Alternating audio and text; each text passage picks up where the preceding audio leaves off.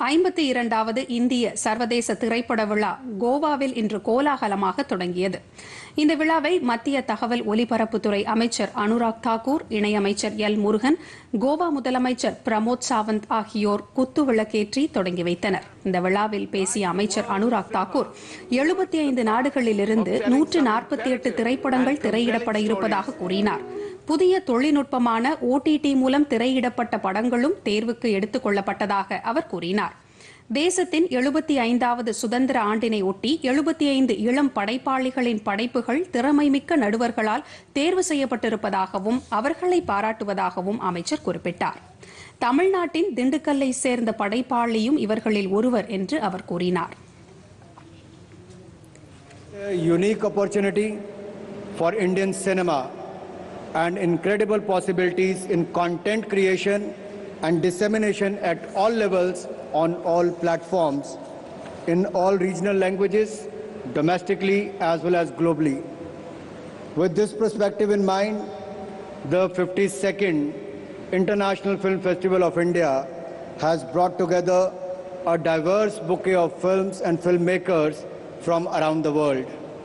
I am delighted to share that at the 52nd IFFI, there are many firsts. For the first time ever, IFFI has allowed the OTT platforms to come and participate and present and showcase what they have produced over the last few years. IFFI is embracing the technology, new technology, and keeping with the pace and giving a platform to the artists and industry to engage with them. மத்திய தகவல் ஒலிபரப்புத்துறை இணையமைச்சர் L. Murugan பேசுகையில், திரைப்படங்கள் தயாரிப்புக்கு எளிதான வழிமுறைகளை பிரதமர் நரேந்திர மோடி தலைமையிலான அரசு உருவாக்கியுள்ளது என்றார். தகவல் ஒலிபரப்பு அமைச்சகத்தில் திரைப்படம் தயாரிப்போருக்கு ஒரே இடத்தில் பலவித அனுமதிகள் கிடைக்க ஏற்பாடுகள் செய்யப்பட்டிருப்பதையும் அவர் சுட்டிக்காட்டினார்.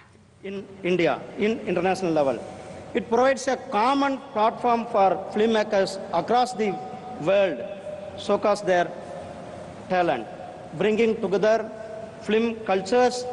The festival allows to understand the various social and cultural ethos and appreciation of the world cinema.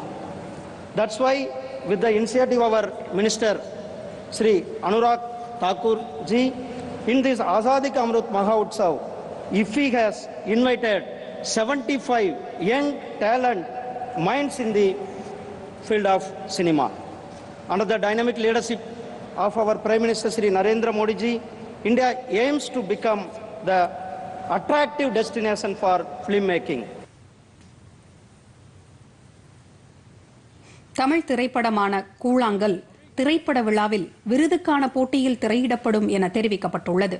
திரைப்பட நடிகை ஹேமமாலினி, பாடலாசிரியர் பிரசுன் ஜோஷி உள்ளிட்டோர் இந்த விழாவில் கௌரவிக்கப்பட்டனர்.